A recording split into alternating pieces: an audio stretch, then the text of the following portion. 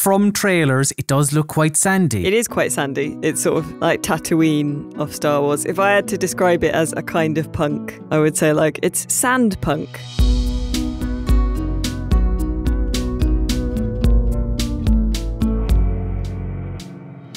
Hello and welcome to Rock Paper Shotgun and my favourite thing in. This is where I, Colin Mahern, chat to an RPS staffer about a spang new video game they've been playing and I get them to tell me about their favourite thing in it. Today I'm talking to Deputy Editor Alice Bell about an open world exploration game that's been popping up on most anticipated lists for years. Sable. Alice has been playing it for review, so I wanted to get her on to chat to her about her thoughts on the game and specifically the one aspect of Sable that she enjoys more than anything else.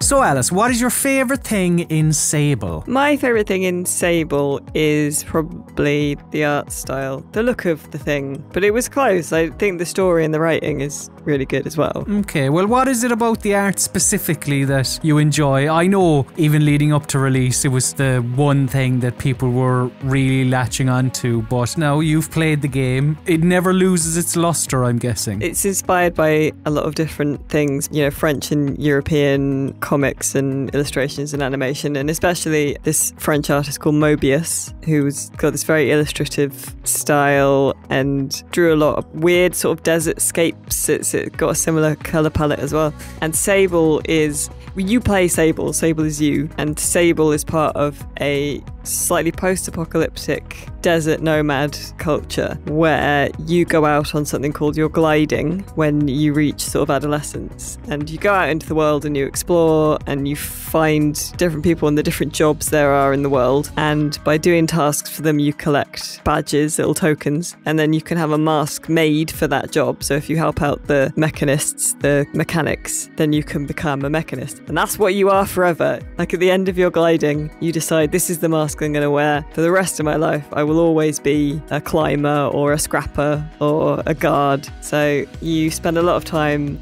exploring this huge desert scape, and first of all it's a very delicate, almost wireframe style to it, sort of like a very fine line pen drawing that has sketched the edges of everything, which is very delicate and nice. And people and Sable move in almost a slightly stop motion-y way, almost like it's like the animations for people have dropped a couple of frames, and it's really nice in context. And the other thing is that it's on a day and night cycle, which is constantly moving, so you get a constant kind of change of colours as the sun moves, and then the sun sets and the moon rises and it's night and everything becomes kind of this inky bluey colour, which is very nice.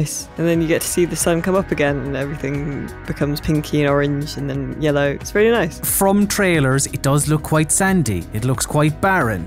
Is there variation there in this world? Yes and no. It is quite sandy. It's a desert world. It's sort of like Tatooine of Star Wars. If I had to describe it as a kind of punk, I would say like it's sand punk. I will say that you have your little glider, which is like a sort of floating desert motorbike that has little wings and you can strafe and stuff. That isn't as smooth as it looks in trailers. It's not like, you know, in Journey where you feel like you're this elegant sand surfer. Mm-hmm. It can get a little bit boring if you're just chuntering along to somewhere the other side of the map, but there is fast travel as well. It is mostly a desert, but the different areas have quite a different feel to them, and they have a subtly different colour palette. And when you cross from one to the other, it's quite fun because suddenly everything might be a bit slightly greener, maybe like a little greener tinge to everything. And they also have different geographical features. So there's one that has steamy hot water vents and also lightning and crystals with fireflies around them. Another has sort of like a ship graveyard, lots of junky scrapped ships. I came upon this place like I was driving directly into the moonrise. The moon kind of rose behind all these jagged bits of metal that looked really cool. There's another place that has a lot of giant skeletons that kind of look like dragons, and there's a camp in almost every area where you can go and sort of trade and find work. And the camp in that area is inside like a giant ribcage, which is pretty cool. It's variations within a theme, and I think it does that pretty well as well. You mentioned that the story and the writing was nearly your favourite thing. Do tell me more, because I don't know, I wouldn't have thought that Sable would have been replete with dialogue and clever quips from characters, but they do get chatty. A little bit. It doesn't have loads, but it does this really interesting thing where when you're talking to someone in a conversation, you will have the dialogue, but then you'll also get snippets of Sable's internal thoughts about the issue. You know, she might say like, well, I could have told him about my political opinions, but I decided to keep quiet. So you get little snippets of like how Sable feels about someone she meets. There are cartographers whose job is to sort of map the desert area, and the first thing you kind of do when you get to a new area is you look for their balloon on the horizon, which is usually quite high up, and then you climb up to meet them. You can buy a map of the area and also ask them if there's anything interesting nearby. And one of them was really like grumpy. It was like, why did you come all the way up here? Don't you think there'd be a reason for me being up here by myself? I didn't want interruptions. And Sable's sort of like, I don't reply that I assume it's because he's the cartographer, you know.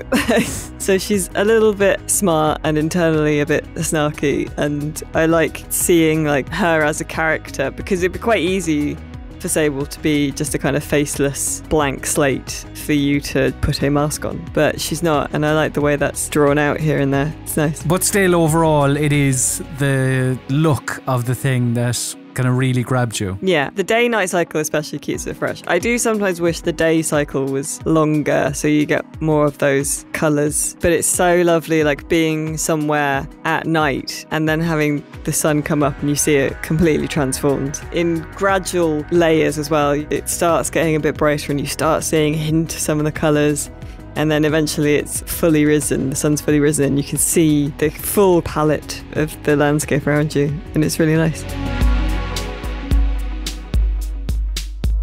Thanks very much for chatting with me today, Alice, and if you, dear viewer, would like to check out Alice's full thoughts on Sable, then be sure to have a read of her written review on the website. Thanks very much for watching, you absolute star. We hope to see you again soon as we learn more about people's favourite things in video games. But before you go, do remember, for all of your PC gaming needs, keep it on rockpapershotgun.com.